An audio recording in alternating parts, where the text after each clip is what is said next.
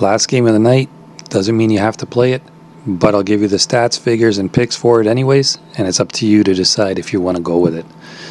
Injuries are so important in the NBA. The Lakers were opened up at 12-point underdogs against Utah, and you saw what happened there last night.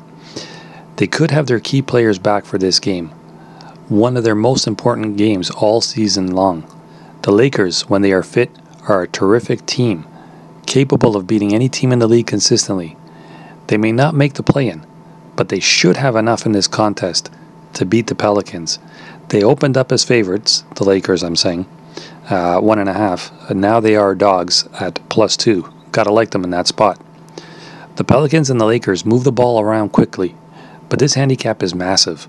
It is 6 points short of 60 points a quarter, which is not easily achievable for two teams that have struggled to find consistency and momentum right through. The Pelicans are averaging just 109 points per game, which is 21st in the NBA, while the Lakers have managed 111.5 points per game, 11th in the league. Even if they meet their season averages, it's a long way from meeting the handicap. I mean, do the math. You got 111 and 109, you're talking 220. The total is 230.5. This is a no-brainer. The two plays we're going to go with to end the evening in the NBA schedule of 10 games, we're going Lakers +2, Pelicans Lakers under 230.5. That line is dropping fast as far as the total goes, so I'd advise you to get into that one quickly if you are interested in the under. Guys, it's been a pleasure as always. Taylor Fade, may the winner be yours. Best of luck to everybody. Again, no flashy graphics or special effects here.